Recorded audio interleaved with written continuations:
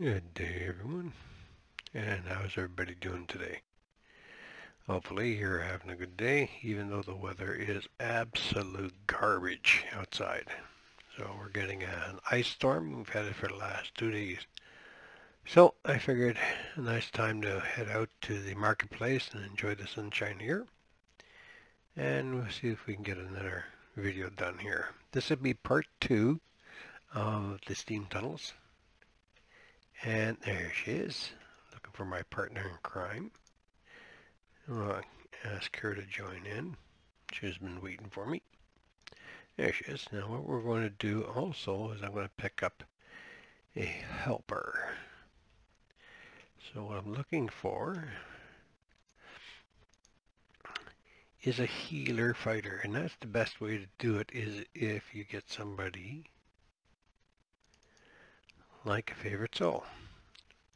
Because as Harlings, the favorite soul is much better than a plain cleric. First off is that they have better combat capabilities. So if you're doing stuff in solo, it's really nice to have that backup.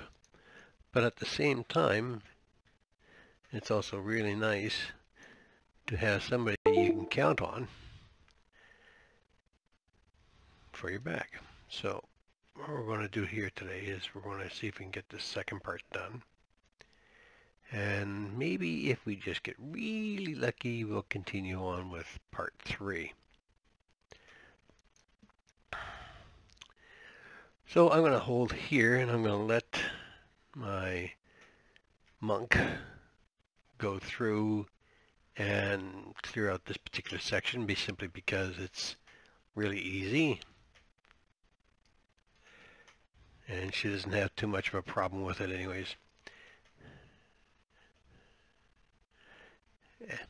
And she's done already. So, cleared for me. And we're going to go in on Elite. So, part 2 of the Steam Tunnels on Elite is a level 6 quest. So both of us being level 7s, we don't take a hit on our XP, and I'll show you when I get in. Come on, here we go.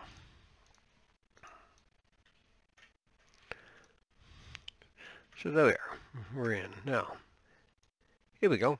So right now, it's 2,140 XP. It's level 6 Elite.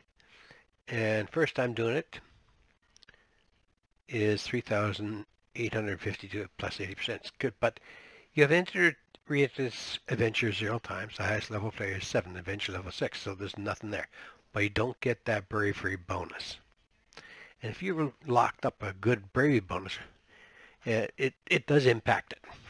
No doubt about that. But for us, it's not that big a deal because we got all the other bonuses that are in there.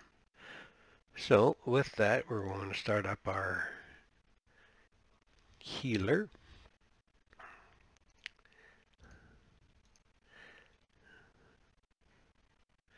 And with our healer started up, we're going to see what our daily dice has. As expected, 100 XP. God, I rolled that so many times isn't funny. Anyways, so let's give this a whirl and see if we can get through it.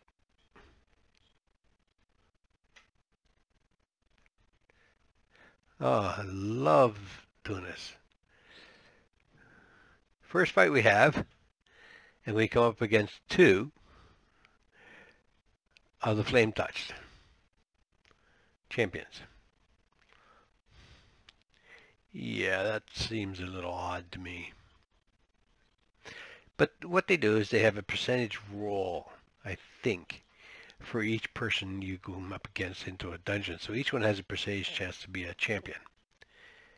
And there seems to be a rather high percentage of it, but I'm only guessing here, so don't know if it's really true, so we'll find out. The thing you have to be very careful with Hirelings is that when you're going to have them not engage, then you have to have them disabled. And basically what that means is she's on guard, or he's on guard here. So with that, I'm going to try and get through this section because all I want to do is run through. I don't want to engage them. I just want to go right through and not be able to enter in combat. But we'll see what happens. If I get held, it'll be a different story. And the hard part is that if you make it through, come on up. Yeah, I made it. Haha. Ouch. That hurt, but not that. There it is. There's the hold. That's the problem. If you make it past the hold, you pretty much got that one in the bag. And then what you do is you summon them to you. Just like that. And that clears that whole thing up. That's probably one of the hardest parts to get through, that and the flames. So we'll see how that works out for us. So if they're behind you, it's not that big a worry because they're behind you. Oh, what do we have here? Oh, +3 dampening. And that's the big thing is once you get past these clerics, if you can survive,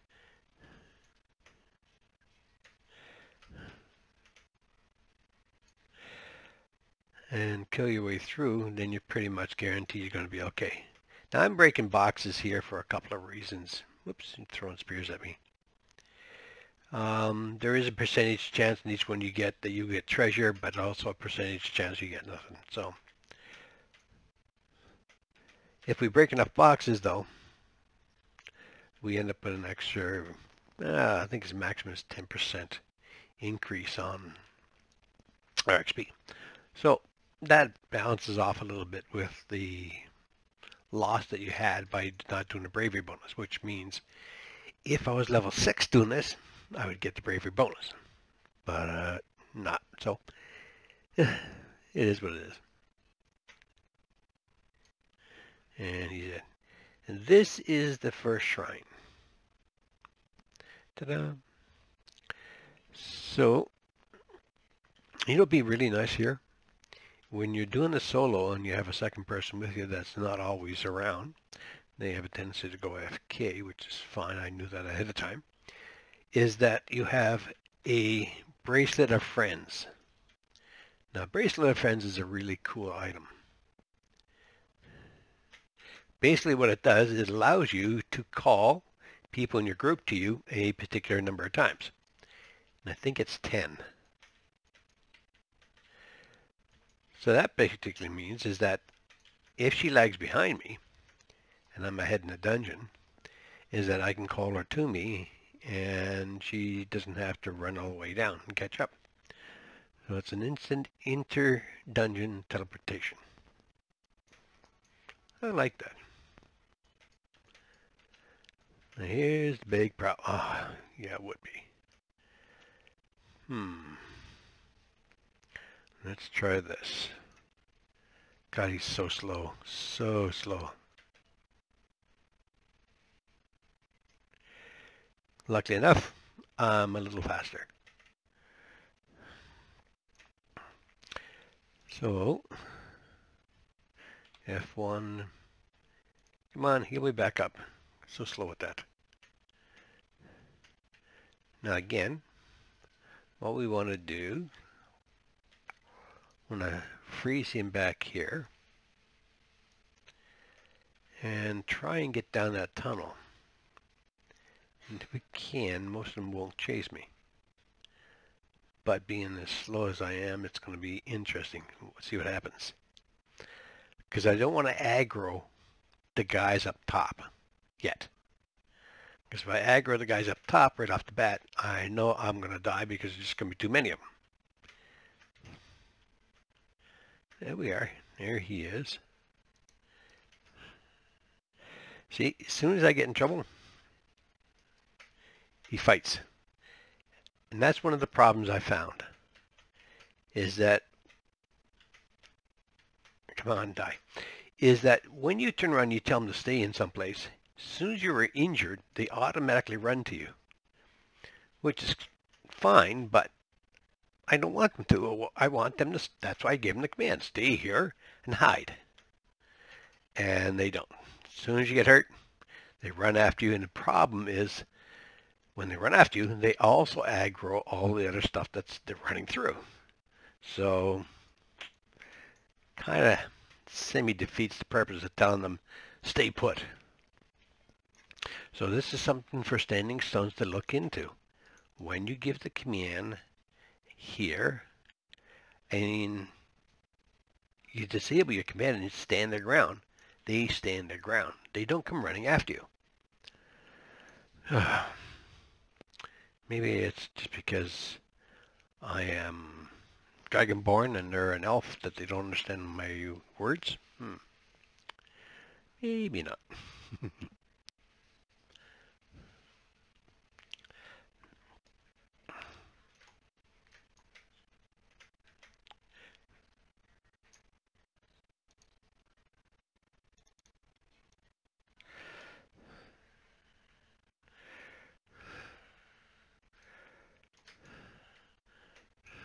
Good job. Might make it through this after all. And there's the gate key. Yeah. So we're going to go down now. We've got the gate key. We're pretty much okay there. He's got plenty of spell points left. I have 2 lay on hands left. Now why didn't that cleave work? Strange. Things happen. Maybe I didn't click on it enough. But we'll see. Now, come out wherever you are, bad guys. And we've cleaned this area out so I can go back safely and destroy all the containers.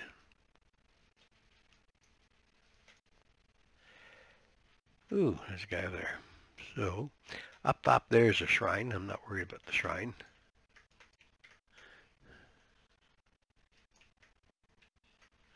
Don't stand on my head. That's ignorant.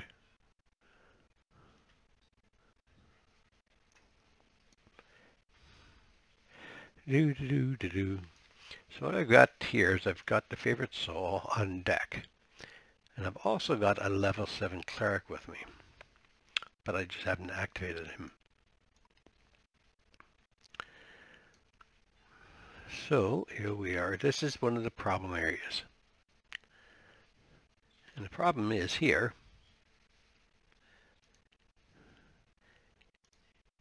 is we're going to have to sit back and kill these guys off from range, which is fine. And what you want to do is you want to get rid of those clerics. The other archers and stuff like that are not really that big a deal. But it's those clerics that hold you in place, yeah, they're a big deal.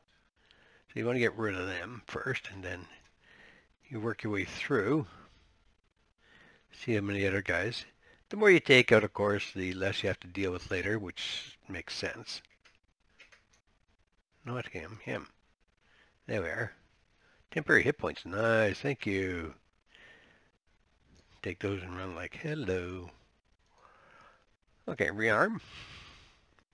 Let's go get them. Come on. Up the bloody ladder.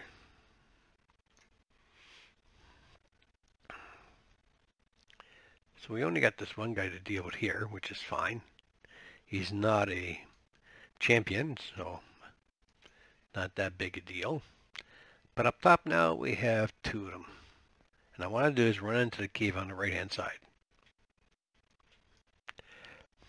Once I'm in the cave, I will call him to me and then deal with the guys that run in.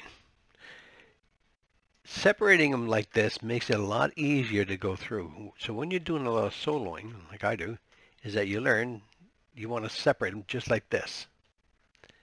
Separating them makes it easier to deal with them one-on-one.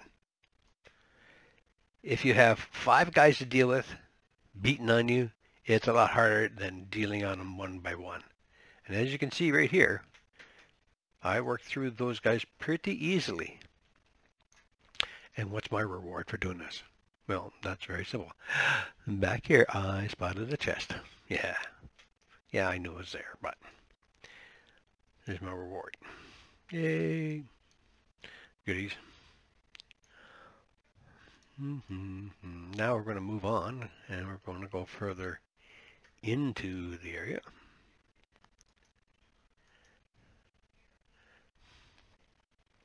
The hard part is that when you're moving through, some of the quests you have, 10 or 15 or 20 boxes to break to get those percentage increases. Other ones, they're like 80 or 120. I mean, it's a lot. If you end up with a lot of stuff that you get lucky with on your rolls, when you break stuff, that's cool. What are you doing?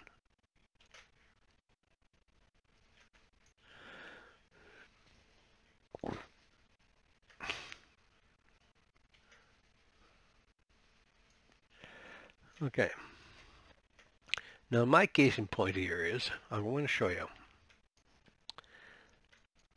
When you're running through the quest for the first time, you have no clue. And what I mean, no clue, so far, we have broken 86 boxes, and we've got 0 increase. That's 86 boxes. That's a lot, and we've got nothing for it.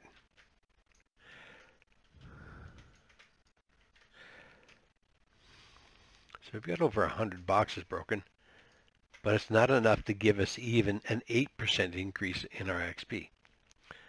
So run down there, drag those guys up, run back here, and again, we've separated them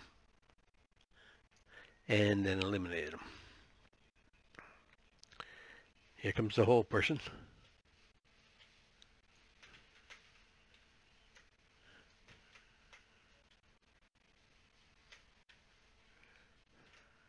There's the heel coming in. Perfect. There's that one.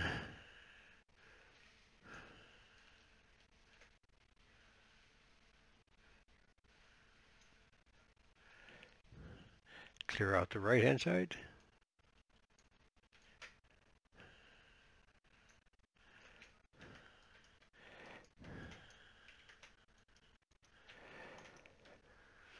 So there we have it, ladies and gentlemen. I have so far broken well over 100 boxes and containers. And my effort comes back is an 8% increase. So 8% of the base. So it jumped up from 4,900? No. So 3,800 plus these percentages give you a grand total of 49. Which is fine. That's what we're expecting. So we're getting a little boost here.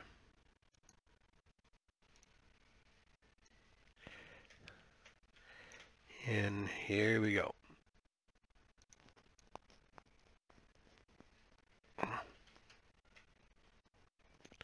Okay, cleric down.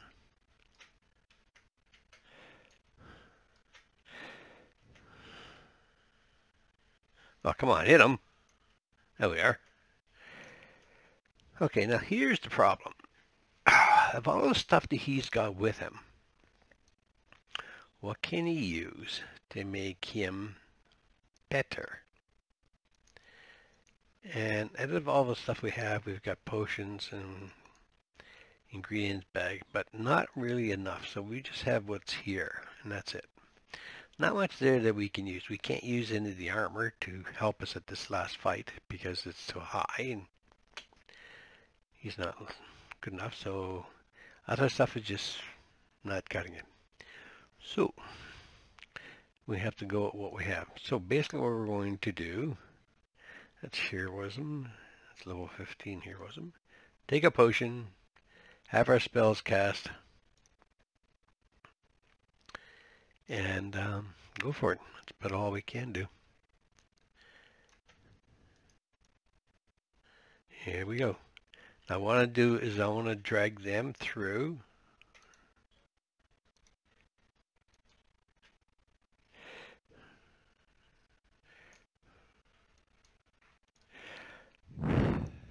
Hopefully he can keep me alive long enough I can get this done. Kill the clerics, yes sir. Kill the cleric. Oh, there we go. Come on, there's a good save.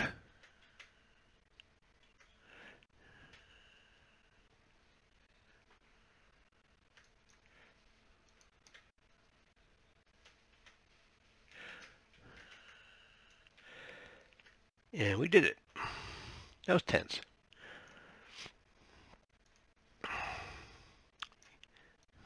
Cool. So this is part 1 or 2. And now watch what happens here. So we have 5628 XP. That's what it lists here. But it shows the 7500. And what that is the bonus given to me from the guild bonuses, stuff like that. So that's pretty cool. That's pretty cool. One of the things that's going to happen, of course, is that the other monk that's with me is going to get out and come back in. As soon as they clear up the dungeon again. She has to go get the steam tunnels done. Because when she showed up, they turned around and attacked her, of course. Which is fine. She's okay. So, that, ladies and gentlemen, is part 2 of the Halls of Chanticleer. I hope you have a very pleasant day, and if you're out in this ice storm, please be careful. Summer Magician, have a good game.